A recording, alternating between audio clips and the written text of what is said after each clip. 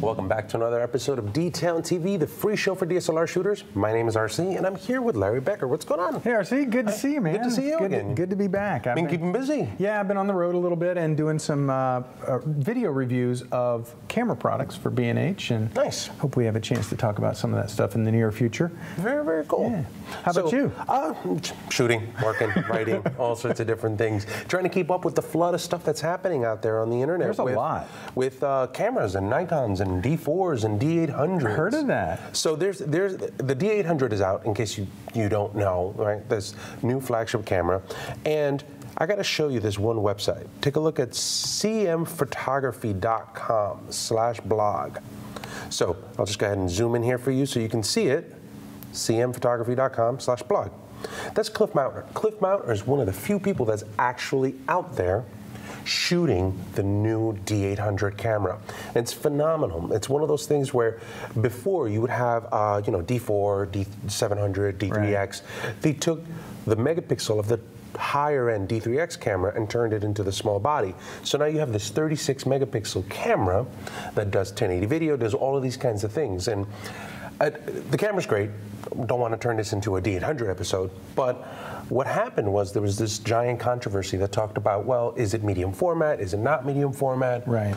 Is it the quality of a medium format? And all these people kept kind of going back and forth about that. And what Cliff did is he said, listen, let me just show you the pictures that I was able to do with this. Sure. And just kind of showed, 100% crops, and showed, a lot of the times when things like this come out, there's a lot of conspiracy talk. Mm-hmm. It's like, oh, well, they never talked about noise. They never talked about, 1600. They never talked about this. Right. And he said, look, this is the deal. Look at the entire thing. And he just shot by shot by shot by shot. And it kind of alleviated a lot of people's concerns as to what this camera can and cannot do. Mm-hmm. And the part that I thought that was great about that is it's not a medium format camera. I don't think it's supposed to be. And the people who love medium format, you're okay. You can totally dig medium format. It's fine. This is a 36 megapixel camera for somebody who wants a really, really, really big file to get little pictures out of, or to get big files at $3,000, which is, I think, what they said. They said $29 and something. $29.99, yeah. That's a great price. So if you want to take a look at this, go over here to Cliff Mountner's website, and in his blog, he has a section where he talks about all of this kind of stuff. So in here, he'll go through what the shots look like, how it focuses. He'll go through, this is what this shot looks like at 800 ISO.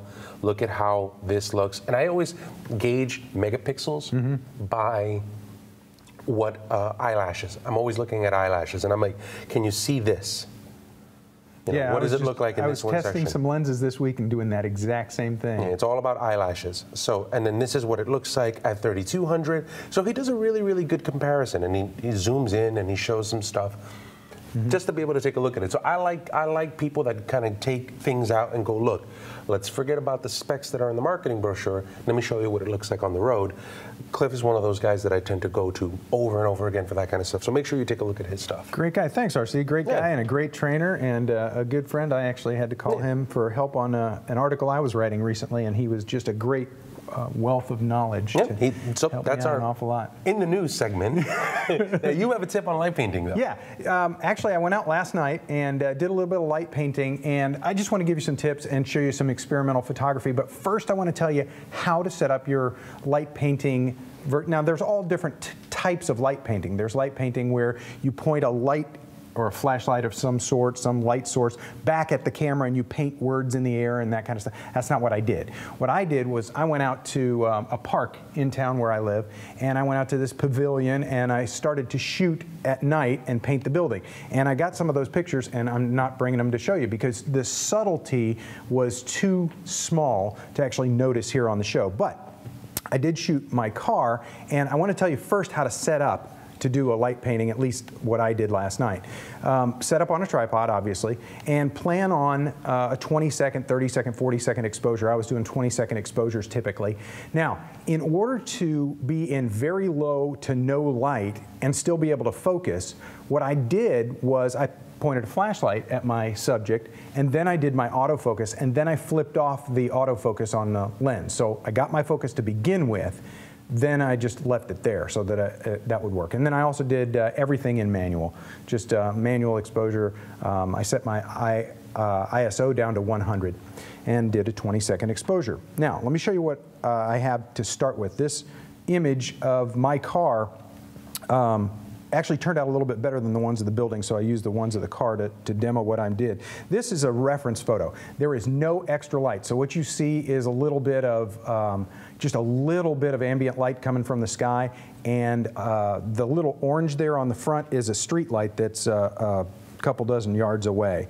Now, this light, I went off to the side. I did the same 20-second exposure, but I went off to the side and I painted the car with a white LED flashlight, and just kind of stood off camera. And then this one I stood more toward the front of the car and painted it. And then I decided to start to get creative. And I started walking around the vehicle and painting different parts and just kind of splashing light. And I'm actually walking through the frame. You don't see me because I'm in dark clothes and I only stay there for less than a second where I walk across the frame. But these are, you know, the light itself is what the image sensor is capturing. It's not capturing me walking across in front of the car.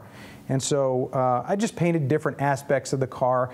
And one problem that I had was that the LCD on the back of my camera is too good.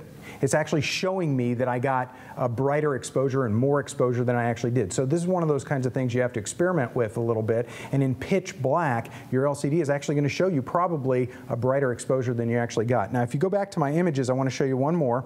And not this one, the next one after this. That was kind of a cool one. But okay, it's the next one. This one. All right, now, come back to me and I want to show you which lights I used. That last image that you saw, I used this light. This is a 1,000,000 candle power rechargeable handheld spotlight. And I thought this is going to be much brighter than this light.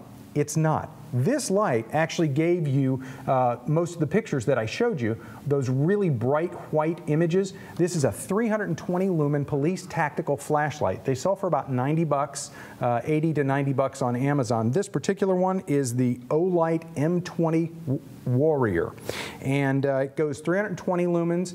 It also has a half brightness down at 110 lumens. It also has, and I love this, it has a 5 lumen setting. So you don't lose your night vision if you're working in your camera bag. I set mine on 5 lumens just to kind of work on the camera, look at the settings on and the controls and things on the back of my camera, and then I pump it up to the full brightness. And it's got a lot of stuff for the police, you know, like the tactical bezel on the front. And it's just a cool light. So it's from Olight. They aren't paying me to say this. They didn't send it to me. I had to buy it myself, but it is a great light. It's actually brighter than this one. Now, one of the reasons that I really like it is the reflector inside, it's an orange peel reflector, so it really smooths out the beam. If you want the beam, though, to go a little bit further than this one, you can actually buy a replacement reflector that's really smooth and shiny, and the beam will actually be a little crispier, but it'll go further. It's just not quite as smooth. I prefer this one, but if you want the beam to go a little bit further, you can get the optional replacement reflector. So that's my tip. Try it out. It's a fun experiment to do. Long time on the This feels good. yeah, it's nice, and it's also got a strobe mode. So it's for police tactical, and you can blind people at night. It's really kind of... I've always wondered about those ridges. Like, do cops actually run around and actually, go, no. No, you actually hold it like this when you're going into someplace. Oh. And so it's supposedly a weapon like this, but that's removable. I leave it on so that if I accidentally leave the light on, sitting on a table, I can actually see the beam coming up the side. So I leave that. Not that I'm actually going to fend off anybody at night with this thing. I just saw like a weird broom spear, kind of like, but that's just me. And this is just kind of mean to do that to people. Okay, so it's a tactical strobe that they use when they're breaking into houses, legally, of course. So anyway, so that's it. Very cool way to go. Don't have to worry about getting something like a 1,000,000 candle power light. The light's going to be orange. This is nice bright white light. And multiple settings. It worked out pretty cool. Very, very cool. Let's go ahead and do this. Let's take a quick break. When we come back, we want to talk to you about Jack Reznicki's custom copyright stuff. I want to show you a quick tip on temperature and a lot more stuff. Stick around. We'll be right back. Hey everybody, this is Sil Arena, and I am proud to say that I'm a Canonista. If you shoot Canon and you're looking to learn how to use Canon speedlights, I want you to check out my classes on kelbytraining.com. I'll show you what the buttons and dials do. How do you take your speedlight off camera and why should you? What are modifiers? What modifiers would you use if you were a novice? What do you do with an umbrella aside from protect yourself from the rain? What's ETTL? Why should you shoot in manual? What's a master and what's a slave? How do you get them to talk to each other? What the heck is high-speed sync? A lot of people have said Canon speedlights don't do the job that other speedlights will do. I'm sure after watching my courses, you'll completely disagree.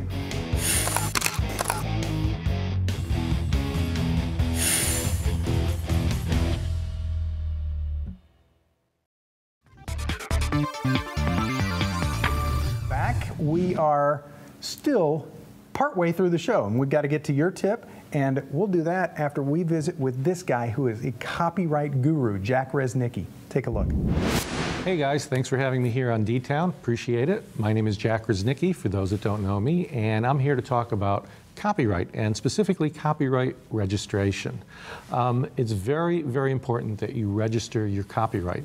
As a lot of photographers know, you own the copyright from the moment you take the picture. As soon as you snap the shutter, you own that copyright on that image. The trouble is, it's not worth much without the registration. You have to register it at the Copyright Office, which is www.copyright.gov. Copyright.com is a site that tries to sell you something. But you get a lot of benefits from registration. The biggest one is you can't sue anybody without the registration. That's the key to the courthouse. If you don't have a registration in hand and you tell somebody, you ripped me off, you infringed my picture, you ran it in all these places, and I'm going to sue you, if they ask, is it registered, and you say no, you're really in a lot of trouble at that point. There's very little you can do. You still can go after them, but you will still have to get the registration before you do anything. And if it's not registered before the infringement, you lose a lot of things in court, such as statutory damages. So instead of getting actual damages, which won't cover your costs, you can get statutory damages, which run well into 6 figures, and that usually scares everybody. That and the fact that you can collect lawyer fees, that really scares people. And so a lot of copyright cases are settled, but only after the other side finds out that you've registered the image. And registration is just $35. It's not expensive. It's $35 for each application. I recently registered 6,000 images on a trip I recently took, and it's $35. As a commercial photographer for me, it's the cost of doing business. It's very simple. It's like putting on seatbelts as you get into a car. It's insurance on your images. I don't want to be infringed, but if I am, I'm protected. Now you can get step-by-step how to register your images with the Copyright Office at copyright.gov, but it is a little difficult to follow because the site was built by the lowest bid, I believe. We also have information on Kelby Training. Me and intellectual property lawyer Ed Greenberg have a step-by-step how to register your images, including some little quirks in some of the screens. And we also have it in our book, the Copyright Photographer's Survival Manual, and you can find that any bookstore or on Amazon. But do any which way you do find out how to do it, do register your work. It's the most important thing you can do to protect your images. I told you Jack was great. He is absolutely just among the best at one of the, and in fact, we've got a DVD of some of that expertise we're giving away this show. That's very, very cool. That'll be a great thing to give away. Yeah. Now you have a tip in Lightroom about color temperature? That's right, color temperature. But before we do any of that stuff, it's important for you to know that a lot of this stuff would not be possible unless we brought Kelby Training to you as well. So if you want to be able to take a look at all of the best photography training that's out there in one spot, quick, direct to the point, from masters from Maisel to McNally to Scott Kelby to Larry Becker to Cliff Mountner, Calvin Hollywood, everybody that's there in one spot at kelbytraining.com. Make sure you take a look at them. It's going to be something that's well worth your time. Now, take a look at this. In Lightroom, I have this one shot. I had to do a band cover yesterday. So basically this band that I've shot before, a band called Sister Kill Cycle. And they wanted to shoot in this one area, and I had no idea about cool any of this stuff. And what I wanted to be able to do is set up a really, really moody shoot. So we walked into this spot, and this right here, we have a couple of work lamps kind of set up here. We fired off a flash, and the flash here, this right here on this side, you probably can't see it, but it's a Westcott. It's a Westcott 7-foot. Okay, umbrella. wow. So it's a huge umbrella to be able to throw a whole bunch of light into this one spot. Now, this looks okay, but what happens is when I take a look at the mood of the shoot, and that's why I don't necessarily want to talk about,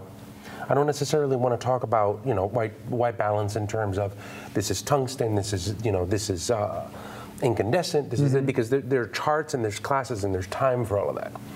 But what I do want to talk about is when you go into night photography, the very basic thing that you need to keep in mind is if you're shooting at night and you want to be able to create a different kind of a mood, what I tend to do is I tell people, use a smaller number. Right? Rather than using a specific white balance setting, go into your customized settings, and usually it's like, you know, cloudy, tungsten, incandescent, all that stuff, and then you'll see one that's called K for Kelvin. Take your dial, and once you get it on K for Kelvin, take your dial and bring it down. Lower, lower, lower, lower, lower, lower, lower. Right? The smaller the number, the cooler it's going to look. So if you were doing this, take a look right here, you can do this obviously inside of Lightroom. But if you take this temperature and you drag it over to the left, the lower the number, the lower the number, the lower the number, the lower the number, look what's happening to the scene. It's getting cooler and cooler and cooler and cooler and cooler. Now, you could do that in Lightroom. The problem that the problem that I run into is when you need to be able to kind of mix back in some color, right? So what'll happen here is I'll say, all right, well, I want this to be one color, but I want the faces to be something that's very, very different. How do you mix all of the stuff back in? Now, to do that, what I'll do on the field is I'll use gels. We'll talk about that later. But the key here is drop that number to be able to drop the color. Now, why do you care about this stuff when you're on the field? I care about it because it's yet another tool to be able to make your talent feel better about what it is that they're doing. Remember, you're out there to shoot a person, and that person has no idea as to what you're doing from a Photoshop standpoint, has no idea what you're doing from a post-processing standpoint. So when you're shooting them, you can show them a nice picture, but then it's like, well, you know what's going to look great. This is going to look really good in Photoshop once I'm done. That doesn't inspire a lot of confidence. That's right. You know, and here you have people that are going to be dressed up. One of the guys looks like a dead ringer from Marilyn Manson. He's not going to sit there and go, oh, okay, here, let me just do this crazy look, because I think in Photoshop it's going to work later. So what I did is I dropped the temperature myself. I threw in some secondary lights. Here we have Rob Baynard kind of hanging out. We threw a secondary light back here for another gel. By playing with these temperatures at the location, I can get a general mood where I can show this to the client and I can say, look, when you guys stand right there, this is exactly what it's going to look like. No post, no nothing. This is what you're going to see. This is my buddy Rob. Now, he turned around and he wanted to pose for me. We also got another person for a close-up. I had him pull, and that's your final shot. Very cool. So here's this person who's going to trust doing something with you. You'd much rather, and again, this is obviously a color tip, but it's also a managing people tip. By dropping my color exposure, by using a couple of different gels on location, I'm able to go like this. Take a look. Yeah, you're doing so much more in the camera. Yeah, I go, look, this is exactly what I want you to look like. When they see that and they go, dude, that's awesome. Not only does it establish confidence on you, but it also takes the person to want to animate more to be able to get what they want to be able to do. So at the end of the day, you want a really, really great shot. You do that by offering a great shot right at the location as fast as you can. It's a cool, no pun intended. That's a cool idea, RC. So, and I think that I love how Joe McNally works with gels on location, and seeing just a taste of what you did with gels. I think that's going to be a future episode of D-Town, because the gel thing, there's really a lot to that. And so controlling color temperature is one thing, but then introducing artistic elements throughout your image and painting certain things with light in a particular flavor. I mean, you've done some really cool stuff. Thanks, man. Thank you very, very much. Makes me want to buy the album. All right, let's do this. Let's take a quick break. When we come back, we have a website we want you to take a look at where we've got a contest. Stick around.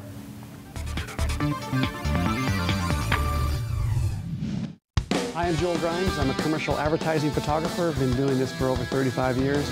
I'm here at Kelby Training to teach you guys how I do my composites. I start in the studio. We take a subject, put her on a white sweep, shoot with my 3-edge gritty little lighting techniques.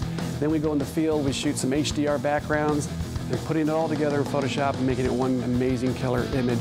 If you're interested in this kind of compositing, come check out my classes.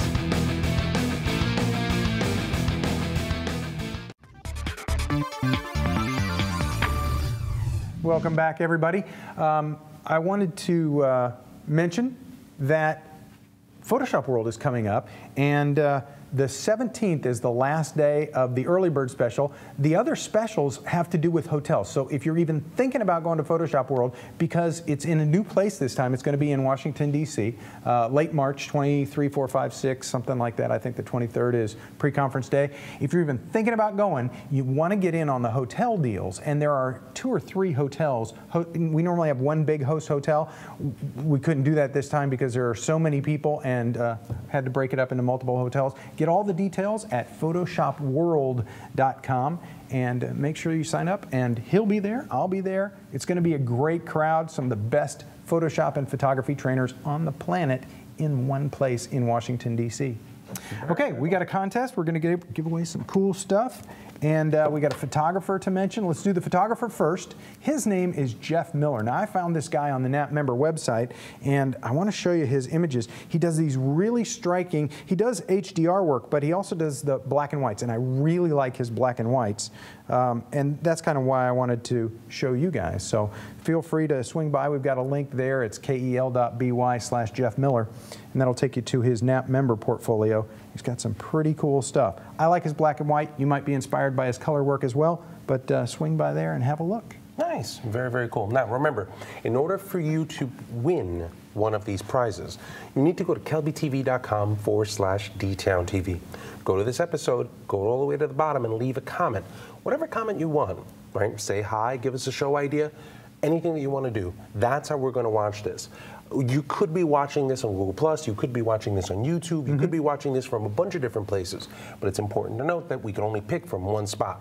Go to kelbytv.com/DTownTV, find the episode, leave a comment. Yeah, and no matter what your comment is, we just pick somebody at random, and you'll win one of these 2 things. This is the Expo Disc, speaking of setting color balance, Expo Disc for setting color balance on your camera. And this is the Photographer's Legal Guide. It's a 2-disc set with Jack Resnicki and Ed Greenberg. A great set. It's got the language that we use for model releases, 7 different versions of model releases in here, and then also a whole bunch of copyright information. So we'll give one person this and one person this, comments made at random. And even if you say something really, really nice about RC, that doesn't increase your chances of winning. No, it does not. But it would be a good thing to do, because he's a nice guy. All right, guys, that's it for this episode. RC, it's been a pleasure. It's been a blast. See you again next time. Take care.